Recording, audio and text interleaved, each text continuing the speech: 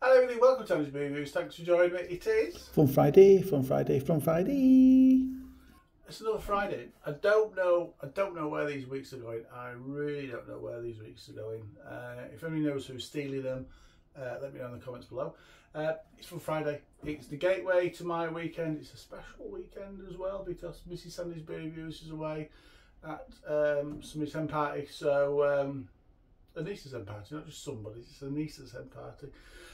So yeah, so I might be able to do a few more videos, you never know. So what I normally like to do on these weekends, on these gateways to the weekends, is drink something maybe a little bit different, something to get a party started or something I flipping well just want to drink, which is the case with this one here. I'm desperate for a beer. I'm desperate for a proper bitter.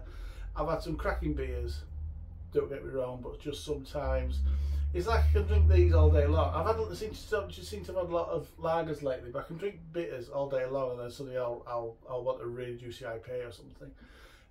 So yeah, so this is the beer. This is Stag from Exmoor Ales. So strong bitter coming in at 5.2% ABV. There it is. Beautiful artwork. Beautiful artwork. I think the only thing I've had from these guys before is it called Gold? The Gold Nail. And that was lovely. That was a really nice beer. So looking forward to this. I did mean to have a look. Got this in Tesco's and I can't remember how much I paid for it. So this is one when I was down in Coventry. I managed to pick this one up. A couple of quid, probably 2-3 quid maybe. I'll flash it up. I always say this and I forget. If I remember, I'll flash it up on the screen.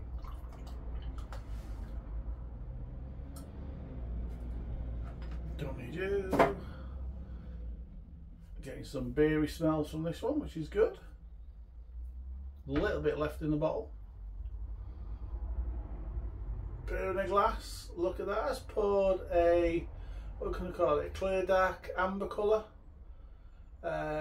Some nice carbonation, plenty of carbonation, and just small, just off white head. Looks nice. It doesn't look as dark as I thought it was going to do, if I'm being brutally honest, for a strong bitter. Oh, it smells sweet with the malts. A little bit of caramel, a little bit of biscuit.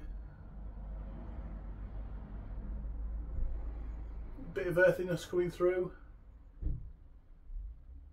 Smells like a beer. Smells like a beer. Right, I'm looking forward to this one. Let's taste it. Cheers, everybody. Enjoy your weekend.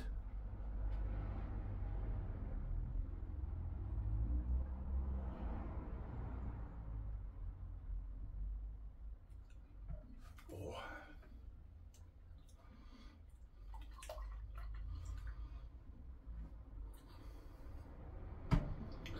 Let me just take another one. Then I'll talk about it.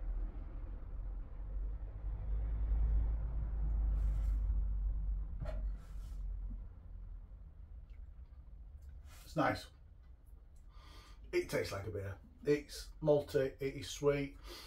It's got a bit of that caramel flavour coming through, yeah, a little bit of caramel, a little bit of toffee coming through. It's got earthy flavours coming through.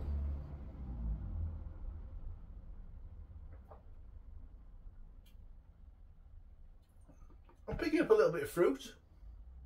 I'm picking up a little bit of a fruit flavour in there. A bit like a kind of almost like a bit of a stewed apple. But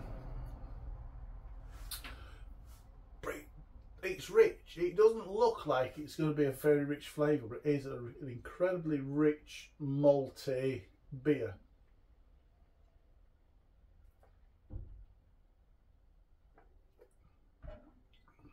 Smooth. Easy drinking. There's a really nice bitterness on the back end. Not too strong. It's not too strong, but it's a nice bitterness on the back end. Yeah, it's you know, it's a good pint. Little fly there. Go away. I think all I need in the alehouse is just a little roaring fire over there, and it'd feel like a really good place to have a beer. Feels like a good place to have a beer now, but I always picture these beers in those quaint, small pubs with a roaring fire. I don't know, I always picture roaring fires.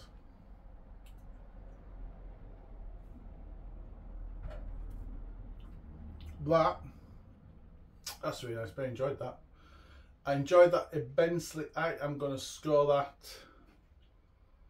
I'm going to score 8 out of 10. 8 out of 10 for Managed Beer Reviews. Thanks for watching, really appreciate it. Comment, like, subscribe, all the usual stuff, but more importantly, wherever you're drinking tonight and over the weekend, please enjoy it.